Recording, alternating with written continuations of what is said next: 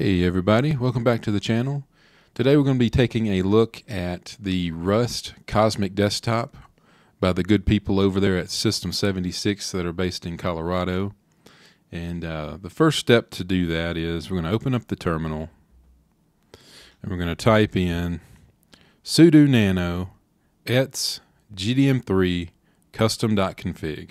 And what we're doing here is we're going in here and we're going to enable Wayland. So you'll see Wayland enabled is set to false originally. We're going to set that to true. Do a Control O to write it out, O for out. Press enter. And then a Control X to escape.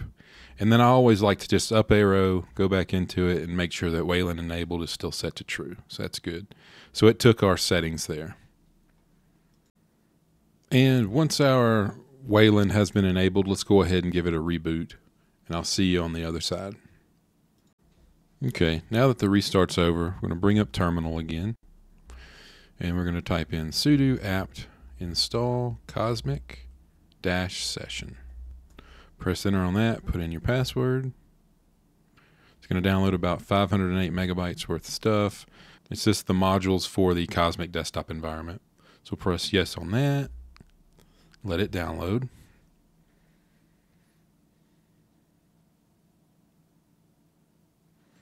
And you're going to get prompted for a greeter. You can go with the Cosmic Greeter or the GDM3. Let's try out their new Cosmic Greeter.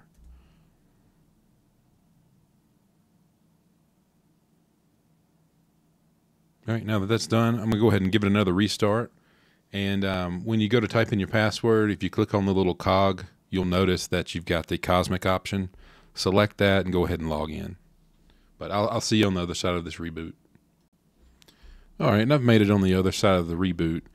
And this is the Cosmic Greeter, if you happen to select that instead of the GDM3. It's got our date and time, our battery, our Wi-Fi, accessibility, keyboard. I'm not sure what that one is. Looks like settings, hibernate, reboot, and power. And then we can put our password in, and then we got our drop down. This is basically what's in the cog menu if you did go with the GDM3. So we're going to keep Cosmic selected. So type in our password and log in. Okay, and I can't log in here. So what we'll do, all right, so what I did there is I did a Control Alt F4. And I'm going to log in here. And I'm just going to download the GDM3 so we'll have that instead of the Cosmic Greeter because there is an issue with it. So we'll do sudo space dpackage reconfigure GDM3.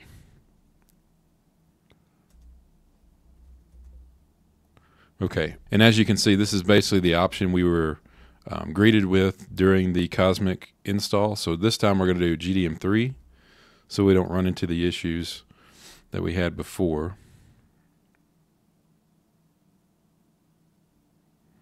And we'll do a reboot. All right, and we've made it into the Cosmic Desktop. We can just go over here to top right, and we can see, if we click on the power button, we've got settings, lock screen, log out, suspend, restart, and shut down. To the left of that, we've got our notifications, where we can put in do not disturb mode, and then there's some more settings. To the left of that, we've got our battery, shows us the percentage, and we've got different profiles. We can go into battery or high performance. Increase the lifespan of your battery by setting a maximum charge value of 80%. Okay, so that's going to help out with the longevity of your battery if you enable that one. And then we've got our power and battery settings, and it looks like a rocker for the brightness of the screen. And then if your keyboard has LEDs, it looks like you can set the brightness of that as well. And then the wireless, and then we've got our audio. Click on that. You can adjust the volume of your speakers and your mic, change your input and your output, and sound settings. So what we'll do, we'll go back to the power button, click on that, and I notice the settings. So we'll click on the settings. And this looks like where you'd go in and change your wallpaper and different things. Yeah. Desktop and panel. Wallpaper, appearance, workspaces, and notifications. Let's go into desktop and panel. Okay, super key in action. Launcher, workspaces. It looks like all this is grayed out, so this might not be ready yet. Input devices, keyboard, mouse, touchpad.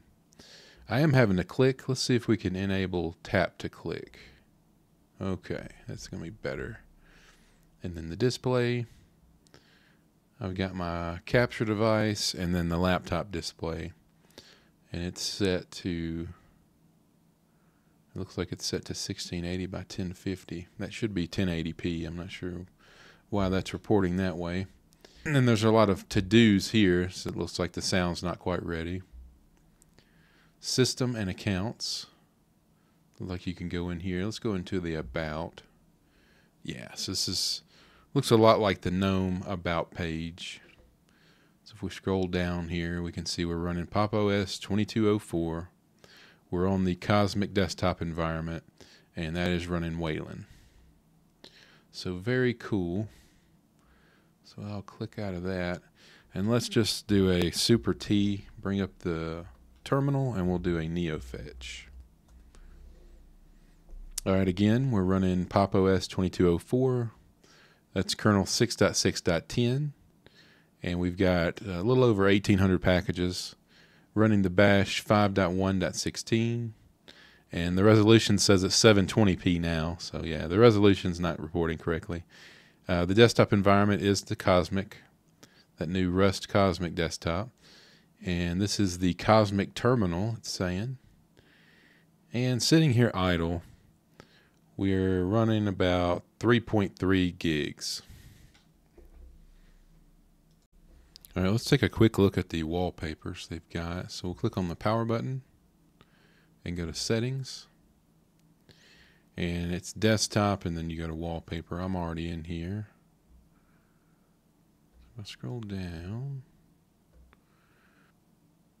we've got the basic popos desktop, but if you scroll down a little bit further, you'll see they've got some new ones in here. Different artwork.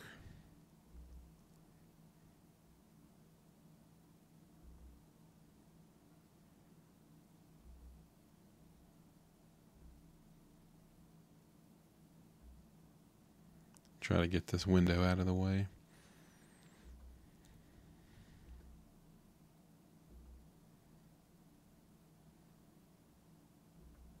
I think if I had to pick one, I'd probably go with that one.